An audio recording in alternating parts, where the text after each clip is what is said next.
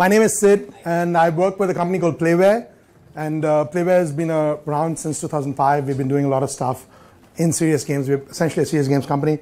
It has been a personal dream of mine to build VR, AR applications ever since like Holodeck, and that's one of those things that I've always wanted to do.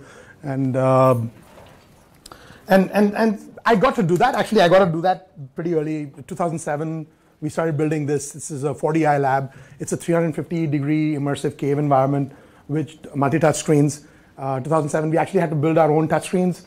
There were no touch screens in the market. So there's 45 square meters of interactive touch screens. It's still one of the largest touch screens in the world.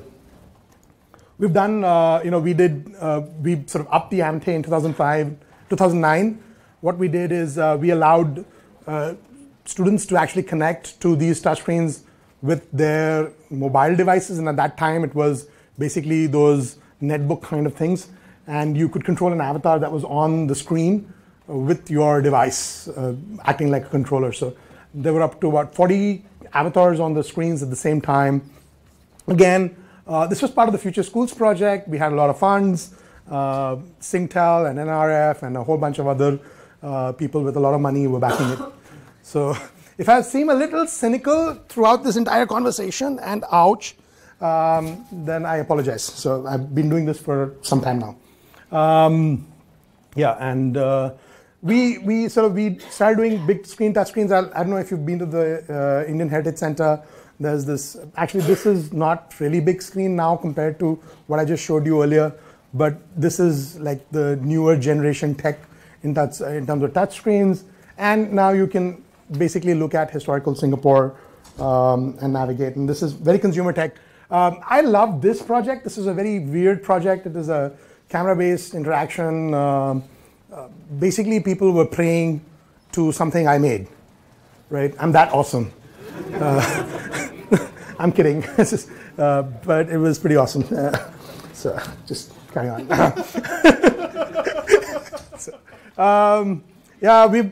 We moved into, when VR came out, we moved into VR very quickly, and we started doing stuff with Oculus. We started doing stuff with Samsung VR, started doing with stuff with Kinect and Room Alive and stuff like that. I'm just going to show you a very quick video, not to bore you, but just to like earn the chops of actually going on to say what I'm going to say in this talk.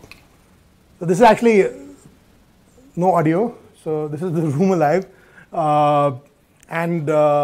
Basically what you can do is you can project across different kinds of screens, and you can recognize different types of objects, and depending on how you interact with the various objects, you can show different kinds of information on the various screens. And now this could be in the real world, or it could also be in the virtual world.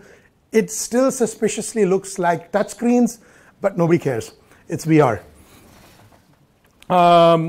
This is something that we've done with some hospitals, and it's extremely disorienting. This is something else we've done with WDA. It's extremely disorienting. And just common thread going forward, there's a whole bunch of stuff. The guys just put together this video just today, so yeah, this is more interesting. You can actually, we have an authoring tool that can let you set up different kinds of content, and you can embed text files, picture files, video files, and again, continue to interact with it through gestures and touch and such like, and so on and so forth. This is the technology that Microsoft calls Room Alive. It's really cool in terms of the fact that it doesn't require much. It just requires a projector and a Kinect. It's not so cool because it requires a lot of work. This is something with Oculus we did for Standard Chartered Bank. It's actually a Formula One race simulator, and it worked along with a driving rig, so it had some haptic feedback. There was a seat that shook. There was a wheel that you moved, and that moved the car, and you were sitting in with the Oculus headset, and it was supposed to be like you were driving. Most of the people who were driving were bankers, and they didn't know how to drive anyways, so we didn't put collision into the cars, and so you could just basically drive through most of the stuff except the stuff, and then AR and things like that. So Playware has done a lot of projects. It's basically one of those serious games companies, we've been doing this for a long time. And I guess you picked up on the fact that I'm not very happy about the state of current VR. This is what it promised, right? So No Man's Sky, I could basically, essentially experience it, right? That was the whole idea. When we started moving away, where's Jonathan? Jonathan. Yes. When we started moving away from case systems, the idea was that you would be able to wear this headset and then you won't need the multiple $1,000s of investment in infrastructure that we used to need to make you feel like you were in this kind of a world. It's supposed to feel something like this, right? This really happy user, and he's like, oh my God, I'm in this virtual environment, and it's beautiful, and this, oh, butterfly. It's really touching, and it's like the headset is not even there. I don't know if you've actually used Oculus or anything else. It's very much there. The freaking rubber bands, they hurt. The thing hits against your eye. The freaking lenses, the other guy who wore it before you, right, had mucousy eyes, and he's rubbed his mucus all over the lens, and then when you wear it, it's already like, it's unhygienic as anything. And it's nothing like this. Like, it never is like this, right? I've been waiting for that aha moment. We've done, I don't know how many projects. We've done over 40 projects in all kinds of fields in serious games, and we've been waiting for this. One person goes, doesn't happen. It just doesn't happen. I'm like, and all the other things that you think about, right? There was going to be this beautiful thing that VR is going to be able to do, that you don't have to go to meetings anymore, right? You go to VR meetings. Like, as if you really, like the most interesting thing about a meeting is the fact that you get out of your chair. But you didn't need to do that anymore, right? And soldiers are going to be having to use this, and they're going to, become really great warriors because they know how to fight. And doctors, I can just imagine my doctor wearing an Oculus and trying to perform a surgery on my intestine or something like this. And it's not a good sight. And let's not forget, what lies beyond, right? We are going to march forward. It's not happened. It's not happened yet. I wish it does. It hasn't happened yet, right?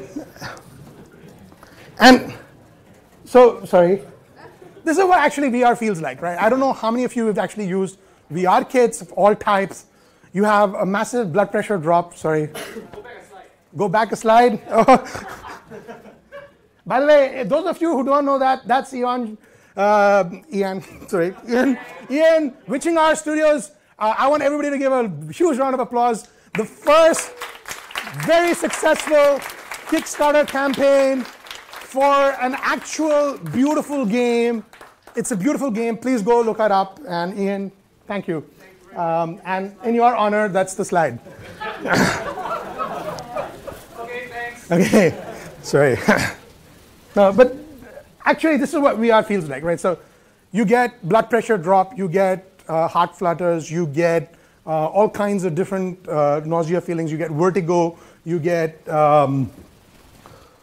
many different things. You have disorientation, your eyes focus is lost when you actually take off the headset. That's a whole new set of symptoms that come in.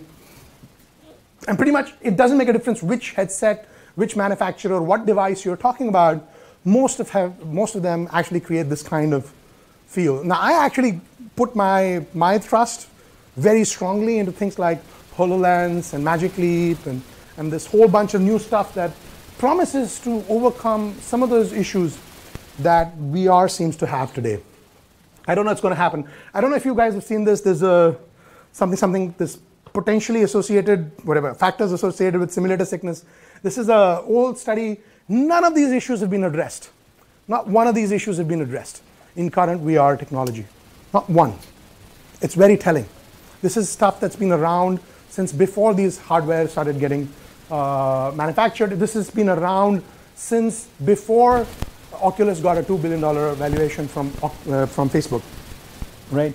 And there's a whole bunch of different kinds of issues, and all of these exist today, right? Not to mention, of course, a whole slew of other problems that arise from the fact that the equipment is uncomfortable, the technology isn't actually up to speed, and the experience is subpar. Okay, so end of rant.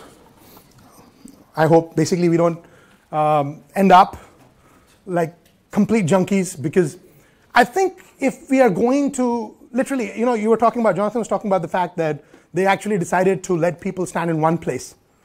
It was damn good they let people stand in one place, because if those people had tried to move, they would have fallen down, right? That's the problem.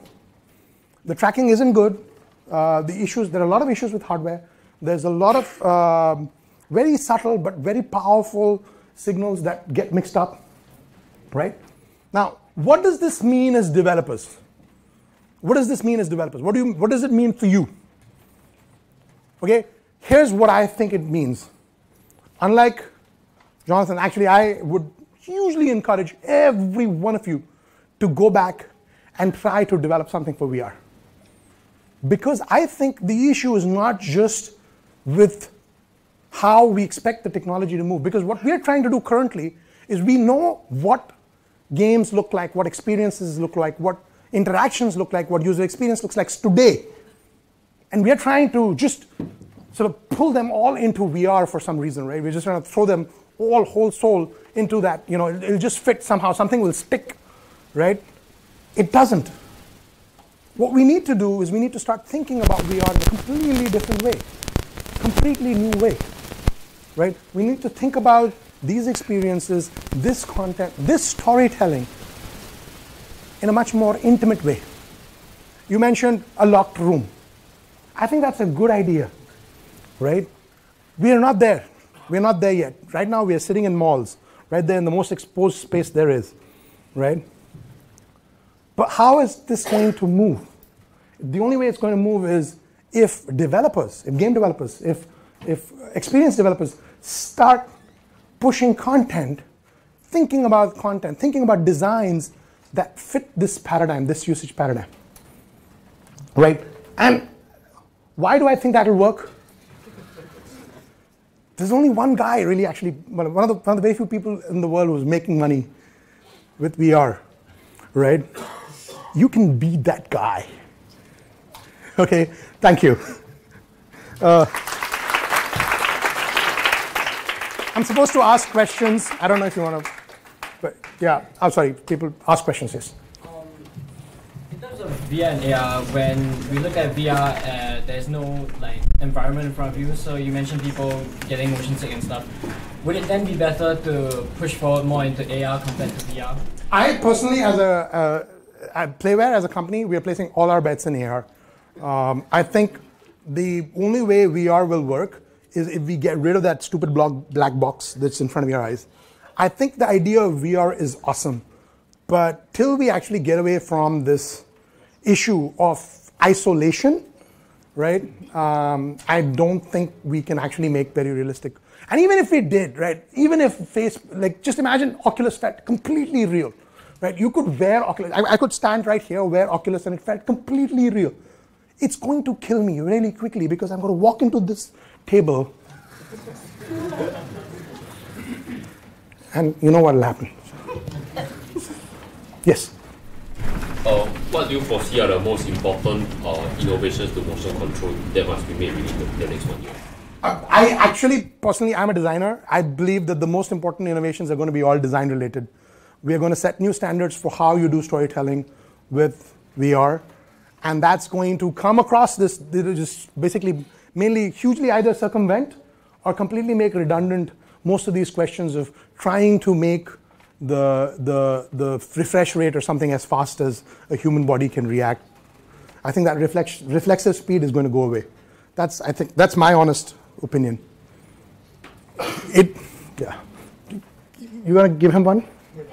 He asked a question. Yeah. Hey. I'd like to know what is your take on the supplement equipments for VR, the Omnitrix system that they were harping, and then there's a Europe version which is much cheaper, and I think that would actually improve or sort of enhance the experience for VR. I kind of gave away my answer at the start, right? Microsoft actually has this technology called Rumo Live. It's free. You can download it. It needs a projector and it needs a Kinect, and you're good to go. You can actually overlay all kinds of information into the real environment, and you can project a virtual environment into the real environment, and it's quite good. best of all, it is a cave technology, so it doesn't actually require you to learn new skills as a human body, right? And you can actually continue to interact with it just like you would with everyday life objects. And actually works quite well. And I think the next thing that's going to come very quickly, I'm really excited about the the HoloLens and other AR headsets, which I think will make this thing that we think of as VR really possible, because you'll be able to scan the real world. Yes? Apart from the actual headset, how important do you think other accessories are in terms of immersion VR? Actually, if you've used Oculus, just that headset alone will kill you. I don't think you need anything else to die, right? So I think the point is redundant. The point is everything else is very cool, but if you can't feel, even if you're standing still, if you can't feel comfortable in an environment, then there's no moving beyond that. Assuming the headset is, say, fine, perfect. Yeah. Say 5 or 10 years down. So some of the things that Jonathan just mentioned, right? You can't actually put a leap in front of it and then try to do hand tracking because it's like doesn't feel real, right? You want to do this and that, not just this, right? So you want proper hand tracking, gesture control. So I think like proper awareness of the human body. We work in the serious game space, so we spend a lot of time thinking about posture, body language. We think a lot about emotion. And so we are using, like again, in cave environments, we're using camera vision to measure things like, are you engaged with something? Are you feeling stressed? What's your, we actually measure things like heart rate. We measure things like EEG, EMG, ECG. And so we try to get a much more holistic look at the user. It's not just about what he's trying to do, but where he is at in his emotional state, because that helps us either increase or decrease the tempo of the VR application. So that's one of the things that we are trying to do, right? So I think gesture control, of course, full body motion control and all of those things help, but yeah, after a certain point. Yes. Thank you so much. I'm here for some time. If you have more questions, you can please talk to me later. Yeah, thanks. I have to ask, does he get